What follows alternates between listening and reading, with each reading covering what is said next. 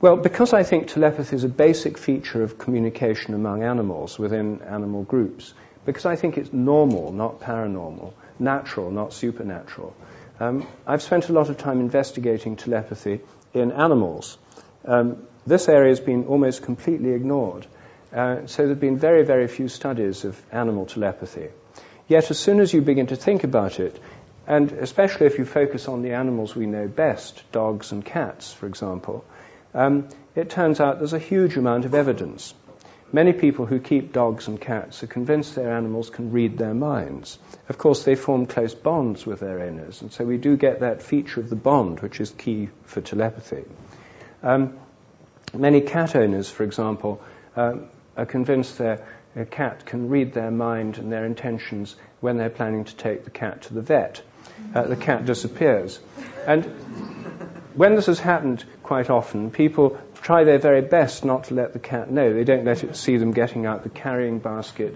They don't talk about the vet. Some of them even try to not to think about the vet. Some people have even gone so far as to ring the vet from work to make the appointment so the cat doesn't overhear the phone call. And then they swing by home on the way after work to pick up the cat and take it to the vet. It's still not there. I collect stories of this kind. I have a database with thousands of case histories. And we've got hundreds of these stories about cats and vets. So I wanted to see how common this was. So my associates and I rang up all the vets listed in the North London Yellow Pages, 65 of them, and asked if they ever had a problem with people missing appointments with their cats. 64 out of 65 said yes, it happened all the time. And the one exception said it happened so often they'd given up an appointment system for cats. People just had to turn up with their animals.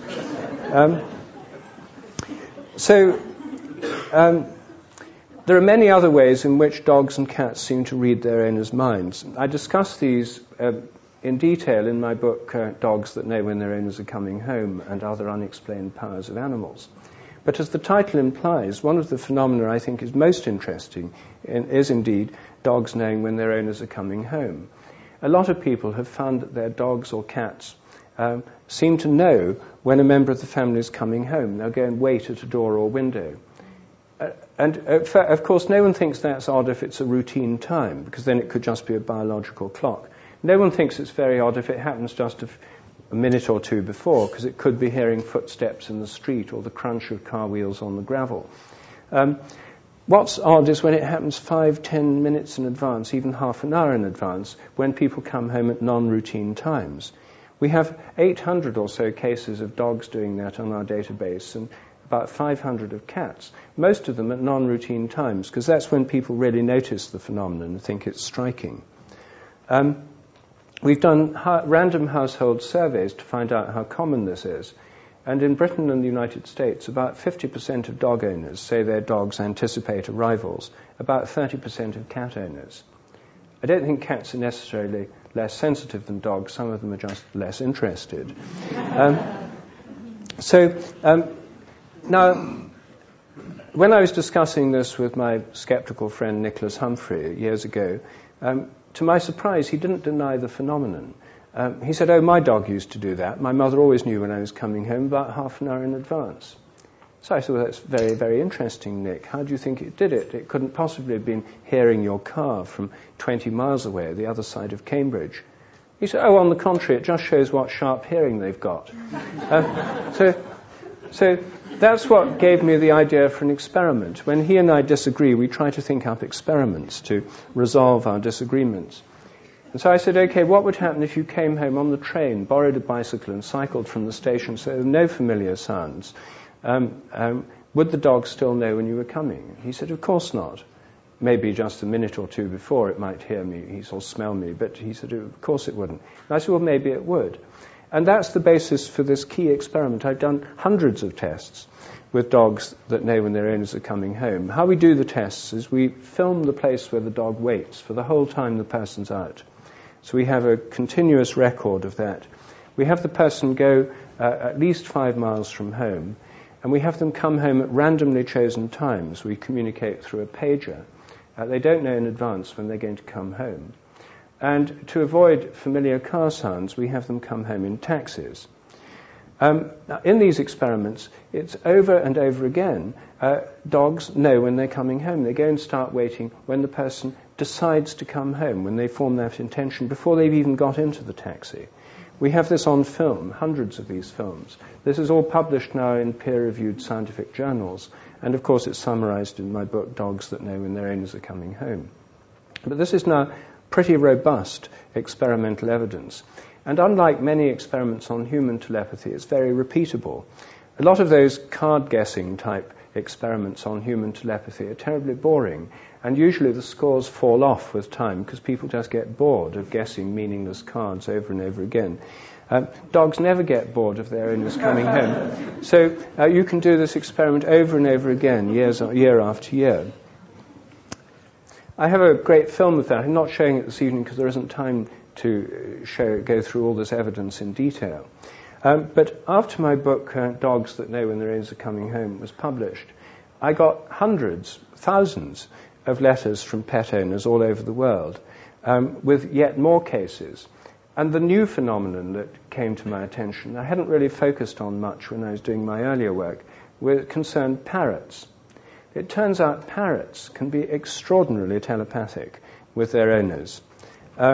Many people who have parrots, particularly African greys, have found they seem to read their minds and pick up their thoughts. And the most remarkable cases come in the case of language-using parrots, parrots that speak. With dogs and cats, people often say, if only they could talk. Well, a lot of parrots can. And what happens then is truly remarkable. One of the most interesting cases I've ever come across came to my attention 4 years ago, in 2000.